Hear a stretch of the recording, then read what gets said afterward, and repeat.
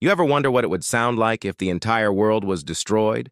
If our planet, our home, our Earth just up and vanished? Well, here's one way it might go down.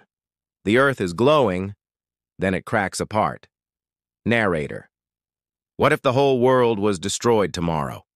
Cities would fall, oceans would rise, and everything we built would vanish in seconds. People running, hiding, trying to escape the destruction, maybe even some quick disasters to get things going. A meteor shower, an earthquake, a tsunami. Yeah, that'd do it. Humans would try to survive, hiding underground or escaping into space, launching rockets, fleeing in terror as the world as they know it is ending. Then there's nothing.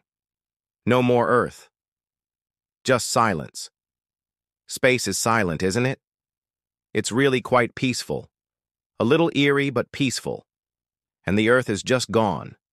Vanished. No more pollution, no more destruction. Just a core of rock and metal where our home planet used to be. And now there's this huge gaping hole in the universe where the Earth used to exist. But maybe, just maybe, somewhere out there in the vast expanse of space, there's another planet like the Earth. A planet with life.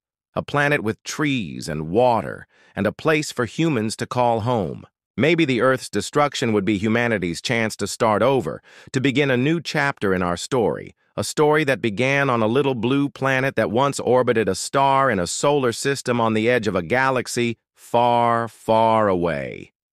Hey, want to know another way the Earth could be destroyed?